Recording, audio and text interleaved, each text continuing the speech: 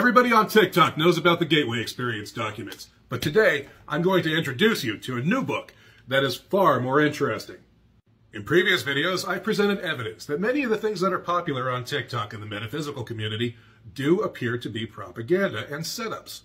What I've seen has seriously made me reconsider the Gateway Experience and the raw material and Montauk and all these things that dispersed all of these ideas out into the conspiracy and New Age communities. But of course, the question is why? What would be the point in setting all of this up and putting it out into the public?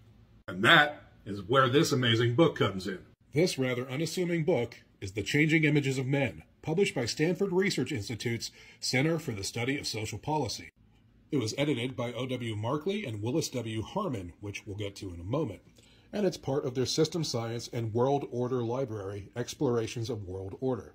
The original book was published in 1974, and this is a reprint edition from 1982 that was published by the Pergamon International Library. We'll see why that's relevant later in the video. It was contributed to by the famous mythologist Joseph Campbell, which is a little insidious when you realize that this book represents a full-scale blueprint into how to rewrite society and change all of our morals, values, interactions, and beliefs. For this video, I'm going to focus on Chapter 4, The Influence of Science on the Image of Man, and this crucial frontier for scientific inquiry, consciousness research, and parapsychology and psychic research. Page 94, they begin the section on parapsychology and psychic research. And this is not a skeptical critique, far from it.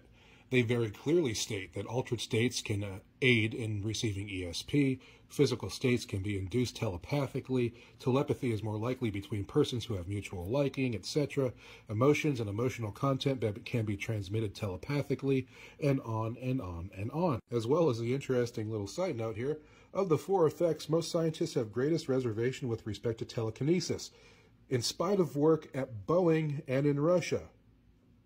When did Boeing start getting into telekinesis? Our own conclusions go on verifying things I've been telling you in my other videos, and it's possible to train psychic abilities, that there is such a thing as an aura and it can be perceived. Electronic instrumentation can further be used to detect and monitor psychophysiological states which are correlated with psychic functioning, etc., etc., etc. The next section is Impact of Psychic Research on the Images of Humankind. Describes an experiment with Puthoff and Targ at Stanford Research Institute where a light is flashed in one person's eyes and another person picks it up, which again is just like I was telling you about in my other videos.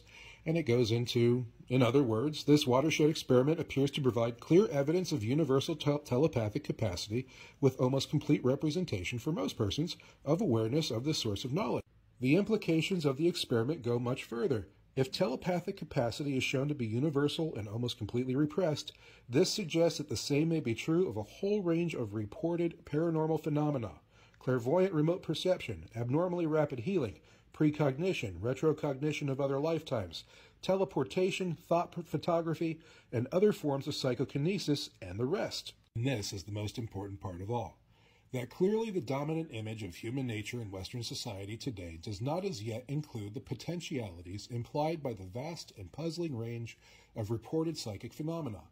On the other hand, public interest in this realm is evidently growing. If Lawrence Lashan is correct in his theory that the assumption held about reality influences the reality experienced, then changing cultural assumptions about the possibility of psychic phenomenon may have consequences for the frequency with which they are observed to occur. In other words, they know psychic ability exists. They know these phenomena are real, and they know that if they change the perceptions of the public to accept them, they will show up more often. In essence, the entire thrust of this book is in how to change people's minds, to get them to open up to new ideas and elicit changes on a societal level. And part of the changes that they'd like to make to society is the acceptance of paranormal and psychic phenomena. Now this sounds great on its face, until I tell you the rest of the story. The editor of this book, Willis Harman, was in charge of a little outfit called IONS, the Institute for Noetic Sciences, which some of you might know because it was Edgar Mitchell's foundation. Edgar Mitchell was the astronaut that was into psychic ability and UFOs and all of this, and they had the Institute for Noetic Sciences built around that. Now the bad part is that IONS, the Institute for Noetic Sciences, appears to be a CIA front operation. I actually have a document from the CIA's archive talking about how it's going to use IONS and Edgar Mitchell's foundation to pay Dr. Andrea Puharish to bring Uri Geller to the States and have him tested at Stanford Research Institute. And that was how they were going to funnel money to Puharish so that it didn't trace back to them. But that's not even as bad as the next one. In 1974, this was published by Stanford Research Institute privately, but it became popular with one guy who just happened to own a publishing empire and be one of the leads for a major intelligence agency. His name was Robert Maxwell.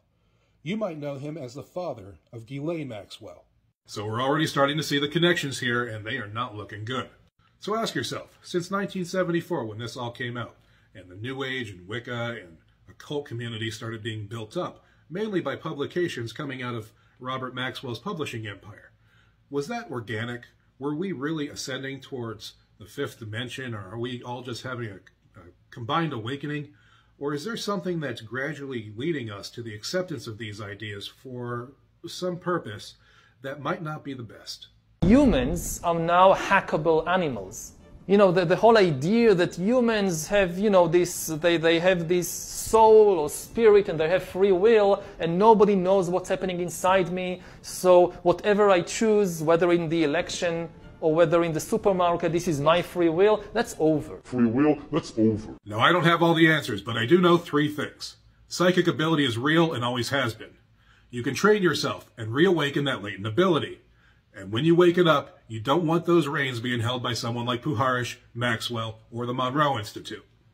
I would urge everybody go read this book and educate yourself. I'll have it up in the Documents and Resources folder of my website. And then come on back here and let me know what you think.